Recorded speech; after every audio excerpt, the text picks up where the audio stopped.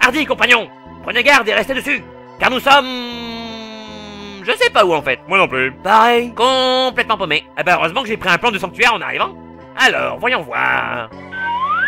Nous sommes ici, et on est devant le Capricorne, donc il nous reste plus que 3 maisons à traverser. Messieurs, notre objectif est proche, ce n'est pas le moment de se relâcher. Restons bien groupés. Et en avant, marche!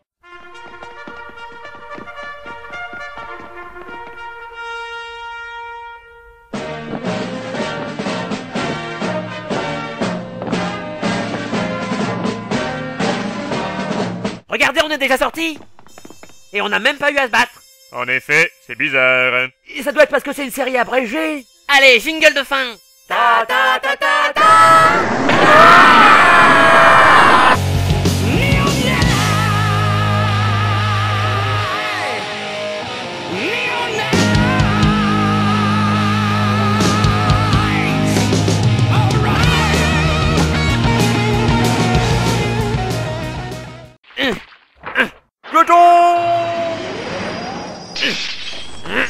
Jeanne, c'est pas parce que tu portes des chaînes qu'il faut que tu sois un boulet. Et n'en rajoute pas, je me sens déjà au fond du trou.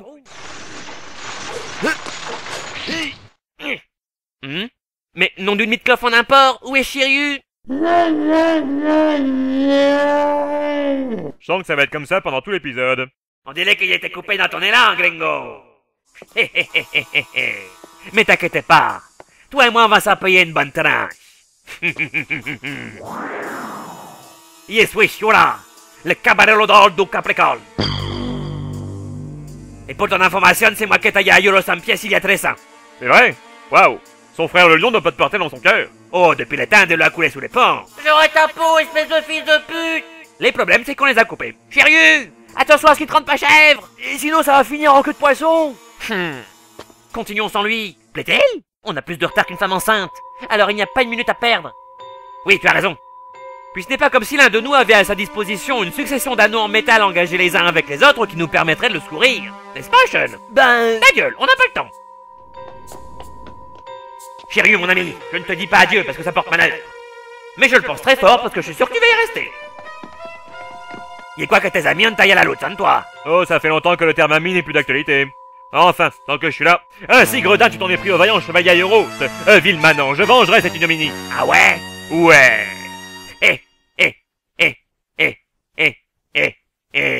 Il y a quoi que non. Oh! Incroyable! D'un simple mouvement de main, il m'a coupé la jambe comme un gigot du dimanche. Ah, quand il se fait les ongles, il fait pas semblant. En effet, cada membre réside de l'épée révolutionnelle capable de tout entier, l'épée sacrée, Excalibur. Est-ce que ça fait de toi le souverain légitime du royaume d'Angleterre? Normalement oui, mais il n'y a pas les papiers pour les prouver. Peu importe, car tu verras que comparé à mon attaque, ton Excalibur, c'est de la camelote. Ah ah ah, non, j'en ai pas honte. Prends ça dans les dents, gringo, par la colère du dragon.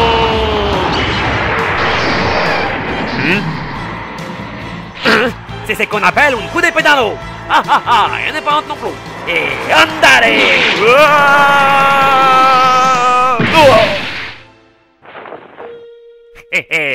Tu voulais savoir lequel de nous avait la meilleure technique?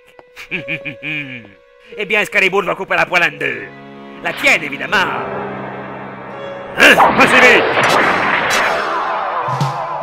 Ton épluche légume devra d'abord affronter l'indestructible bouclier du dragon.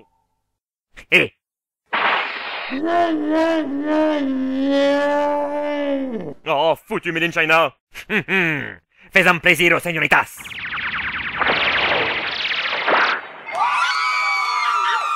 Sans un moule, tu es sous ma coupe. Et comme ça, l'aile de te fait souhait, autant couper court à ce combat. Adios, amigo. Pero como has... Tu as commis une grave erreur en m'enlevant mon armure, Shura, car je tire ma force de ma nudité. Maldition! Et maintenant que mes pectoraux saillants et mes abdos d'acier sont à l'air libre, je vais pouvoir déchaîner la fureur du dragon.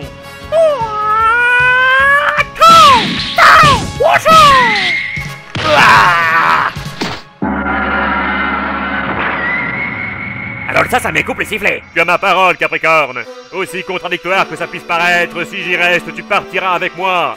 Je te préviens, je ne réponds plus de rien. Merci de prévenir. De rien. Merde. Mais mon petit doigt me dit que tu vas t'en mordre les tiens. Que dis-tu? Et vous les premiers épisodes du dessin animé.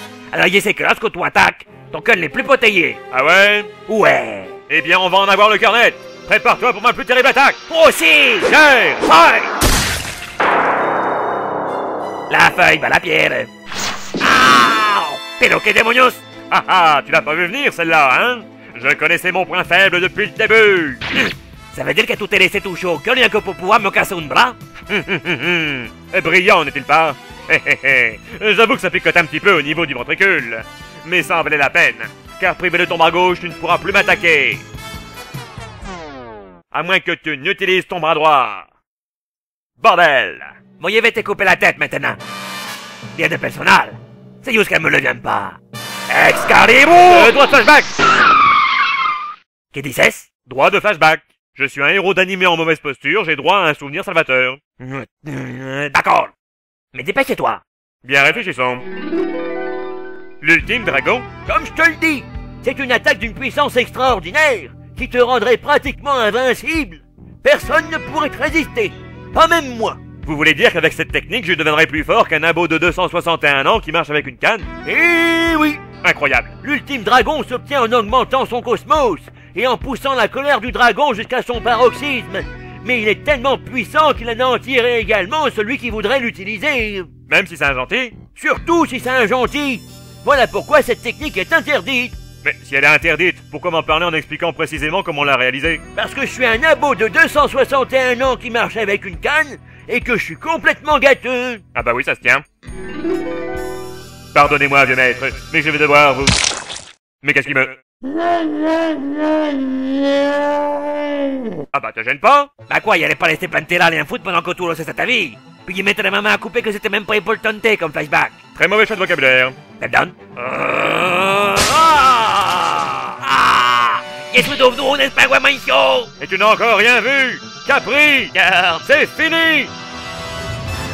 Mise à feu dans 5, 4, 3, 2, 1, mise à feu. Llevo ma maison de là-haut! Oh! Mais cette cosmo-énergie! Oh! Je savais pas qu'il y aurait un feu d'artifice! Shiryu, tu as sacrifié ta vie au nom d'Athéna! C'est un acte magnifique! Personnellement, je le ferai pas, mais tout de même, c'est beau! Limite, pourquoi il y a un feu d'artifice dans le ciel? Est-ce que t'avais dit que Shyriû a gagné? Limite, pourquoi vous répondez pas? Limite! Pédazo d'inutile! T'as installé sous Vicky des rails ou quoi? On va mourir tous les deux avec tes conneries! Et toi avec! Ce qui fait que quoi qu'on te fasse, t'es perdant! Toute l'histoire de ma vie! Alors pourquoi tu fais ça? Tu devrais pourtant le savoir, Shura! Parce que tous ces combats t'ont abîmé les ciboulots? Oui, aussi, mais je le fais surtout pour Athéna. Hé! Oui, nous autres, chevaliers du Zodiaque, croyons que Sœur Aikido est la réincarnation d'Athéna, la déesse de la guerre, et qu'elle apportera la paix dans le monde entier. Certes, elle est prétentieuse, despotique, égocentrique, et par sa faute, de nombreux combats fratricides ont eu lieu. Mais n'est-ce pas la preuve que c'est une divinité? Oh! Tu as raison, Shiryu! Qui était dans l'erreur et tu m'as ouvert les cieux! Sans déconner? Oui, je croyais défendre la justice, mais c'est toi le vrai serviteur d'Athéna! Tu es un homme bien, Shiryu! Tu ne dois pas mourir! Hélas, mon ami, l'ultime dragon ne peut être arrêté! Pedazo de héros de la grande puta, était! Mais je m'en fous! J'aurai au moins la satisfaction de te voir mourir le premier! Mais de quoi? La chaleur provoquée par accélération et le frottement de l'air va nous réduire ensemble! Mais comme mon amuldol fait office de bouclier thermique, tu crèveras avant moi! Ah! Oh putain, les scénaristes ont bien choisi leur moment pour faire preuve de rigueur scientifique!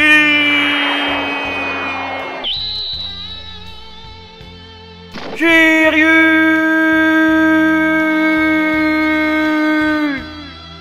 Tu les mets tant que ça? Apparemment oui.